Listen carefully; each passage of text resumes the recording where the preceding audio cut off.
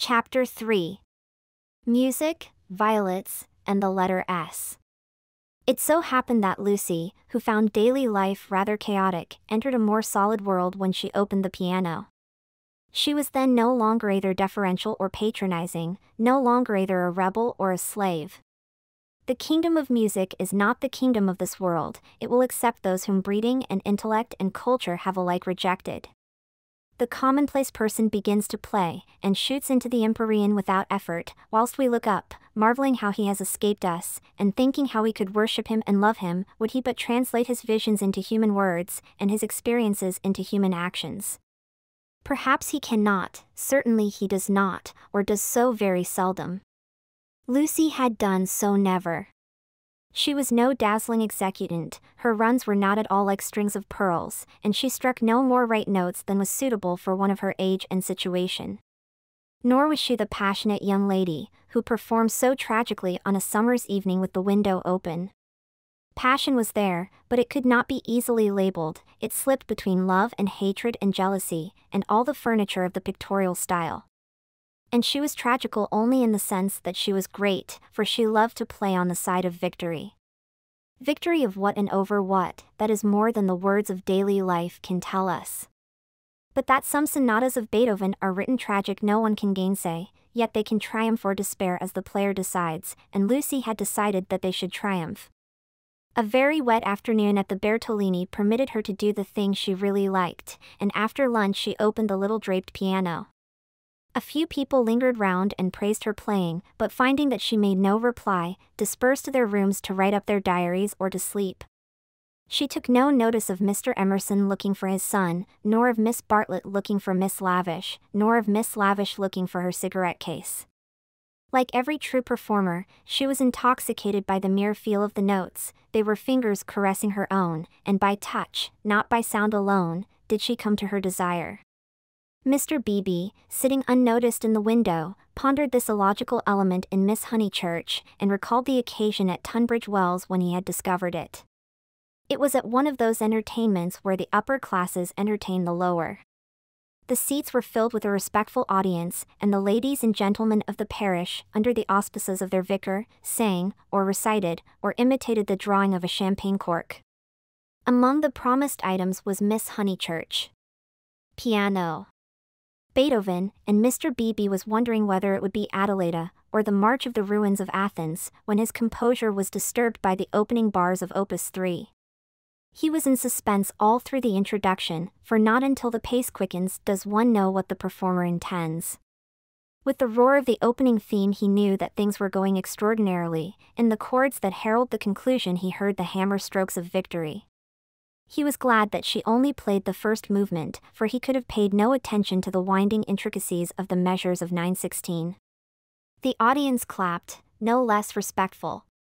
It was Mr. Beebe who started the stamping. It was all that one could do. "Who is she?" he asked the vicar afterwards. "Cousin of one of my parishioners. I do not consider her choice of a piece happy." Beethoven is so usually simple and direct in his appeal that it is sheer perversity to choose a thing like that, which, if anything, disturbs. "Introduce me.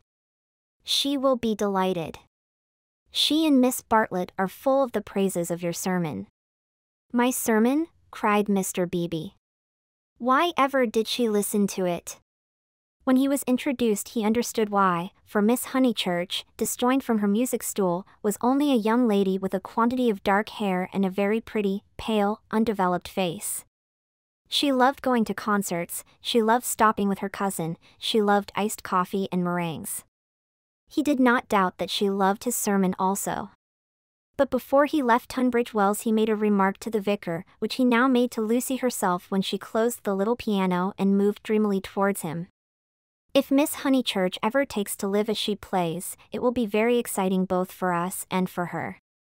Lucy at once re-entered daily life. "Oh, what a funny thing! Someone said just the same to Mother, and she said she trusted I should never live a duet. Doesn't Mrs. Honeychurch like music? She doesn't mind it. But she doesn't like one to get excited over anything. She thinks I am silly about it.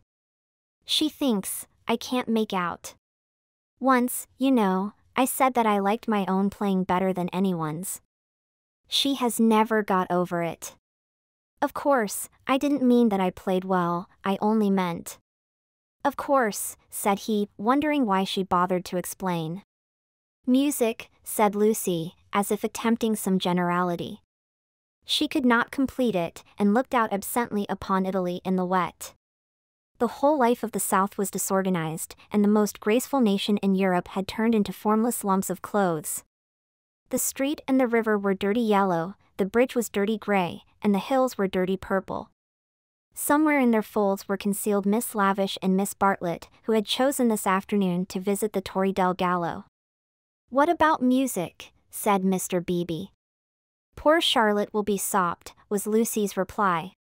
The expedition was typical of Miss Bartlett, who would return cold, tired, hungry, and angelic, with a ruined skirt, a pulpy Baedeker, and a tickling cough in her throat. On another day, when the whole world was singing and the air ran into the mouth, like wine, she would refuse to stir from the drawing-room, saying that she was an old thing, and no fit companion for a hearty girl. Miss Lavish has led your cousin astray. She hopes to find the true Italy in the wet, I believe. Miss Lavish is so original, murmured Lucy. This was a stock remark, the supreme achievement of the Pension Bertolini in the way of definition. Miss Lavish was so original. Mr. Beebe had his doubts, but they would have been put down to clerical narrowness.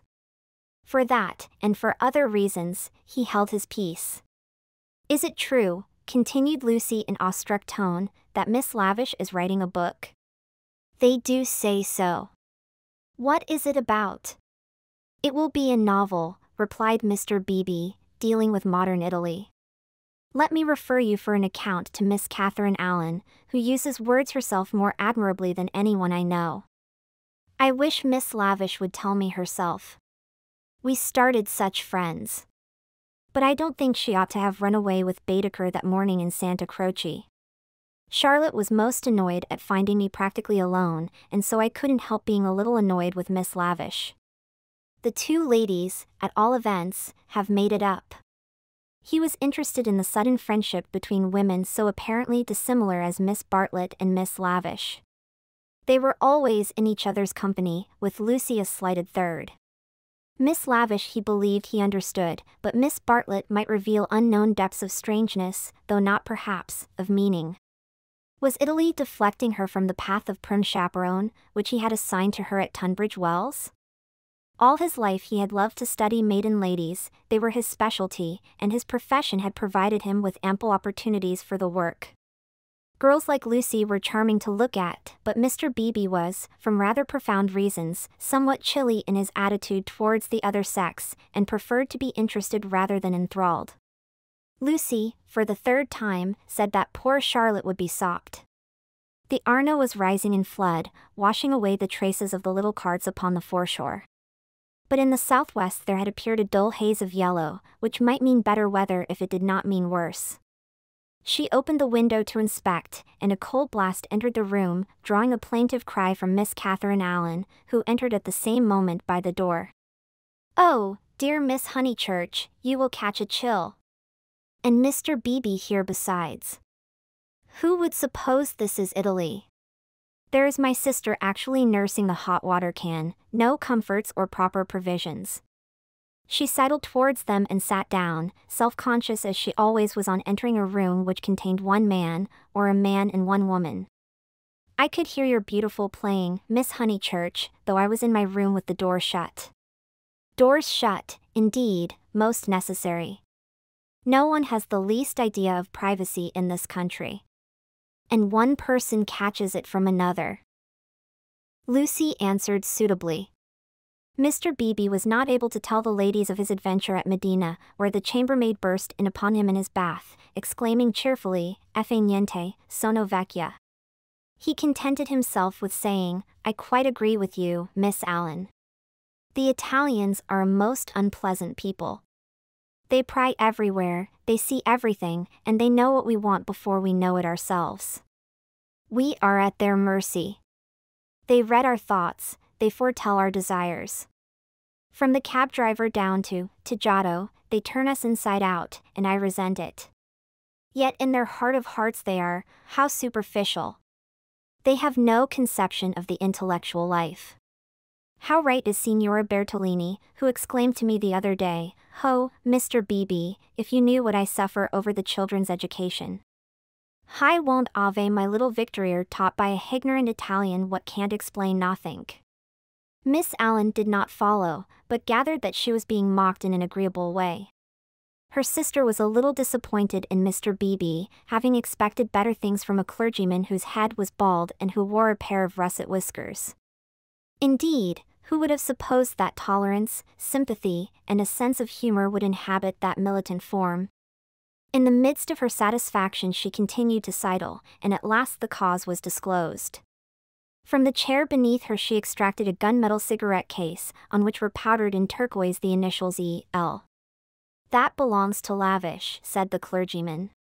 "A good fellow, Lavish, but I wish she'd start a pipe." "Oh, Mr. Beebe," said Miss Allen, divided between awe and mirth. "Indeed, though it is dreadful for her to smoke, it is not quite as dreadful as you suppose. She took to it, practically in despair, after her life's work was carried away in a landslip.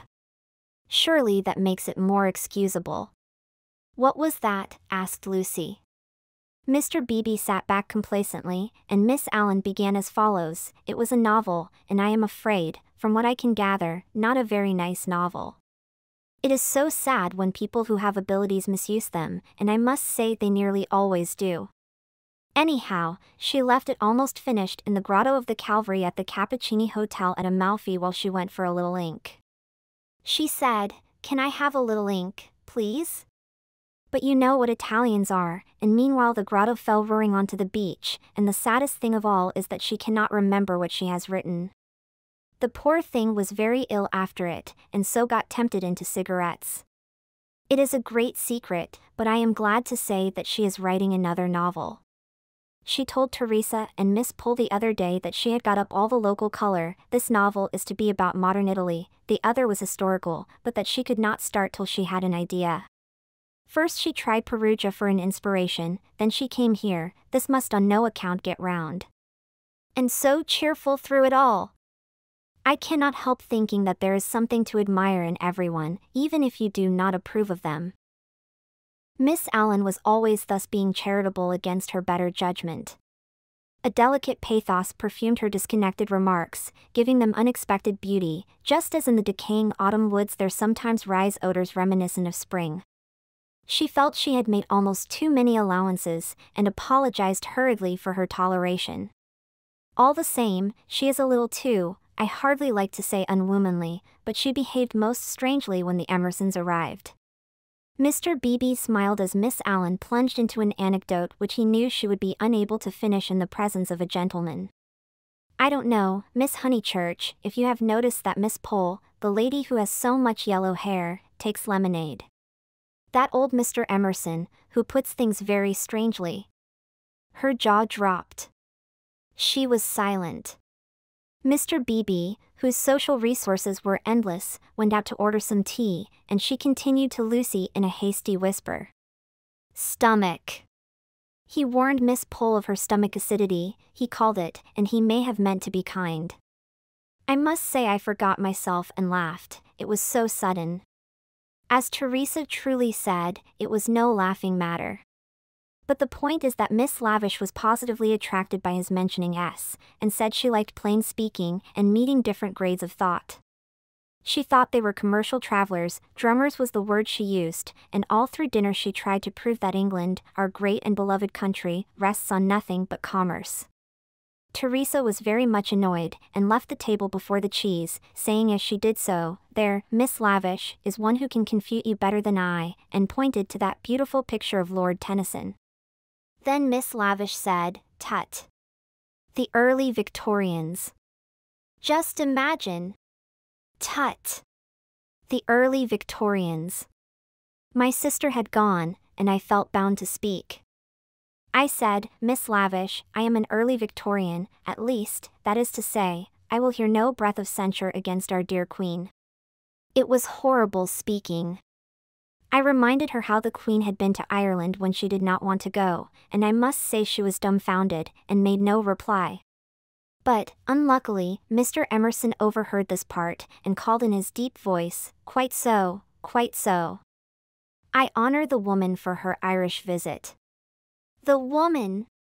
I tell things so badly, but you see what a tangle we were in by this time, all on account of S having been mentioned in the first place. But that was not all. After dinner, Miss Lavish actually came up and said, "Miss Allen, I am going into the smoking room to talk to those two nice men. Come, too." Needless to say, I refused such an unsuitable invitation, and she had the impertinence to tell me that it would broaden my ideas, and said that she had 4 brothers, all university men, except one who was in the army, who always made a point of talking to commercial travelers. "Let me finish the story," said Mr. Beebe, who had returned. Miss Lavish tried Miss Pole, myself, everyone, and finally said, "I shall go alone." She went. At the end of 5 minutes she returned unobtrusively with a green baize board and began playing Patience. "Whatever happened?" cried Lucy. "No one knows. No one will ever know. Miss Lavish will never dare to tell, and Mr. Emerson does not think it worth telling." "Mr. Beebe, old Mr. Emerson, is he nice or not nice? I do so want to know." Mr. Beebe laughed and suggested that she should settle the question for herself. "No, but it is so difficult. Sometimes he is so silly, and then I do not mind him. Miss Allen, what do you think? Is he nice?" The little old lady shook her head and sighed disapprovingly. Mr. Beebe, whom the conversation amused, stirred her up by saying, "I consider that you are bound to class him as nice, Miss Allen, after that business of the violets." "Violets? Oh, dear! Who told you about the violets? How do things get round?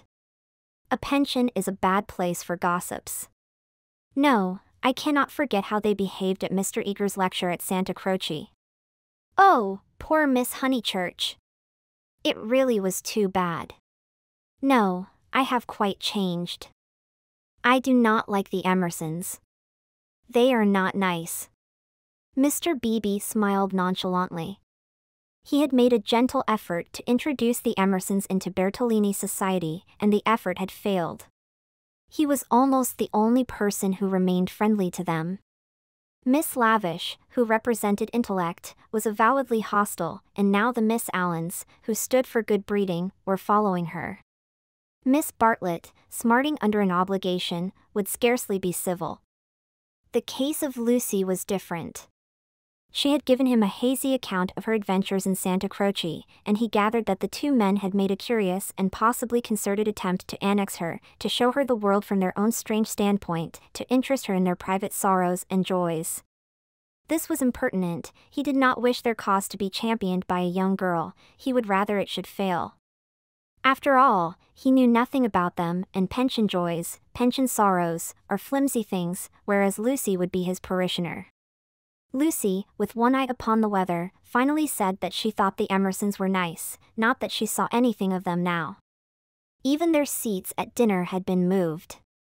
"But aren't they always waylaying you to go out with them, dear?" said the little lady inquisitively. "Only once. Charlotte didn't like it and said something, quite politely, of course. Most right of her. They don't understand our ways. They must find their level." Mr. Beebe rather felt that they had gone under. They had given up their attempt, if it was one, to conquer society, and now the father was almost as silent as the son. He wondered whether he would not plan a pleasant day for these folk before they left, some expedition, perhaps, with Lucy well chaperoned to be nice to them. It was one of Mr. Beebe's chief pleasures to provide people with happy memories.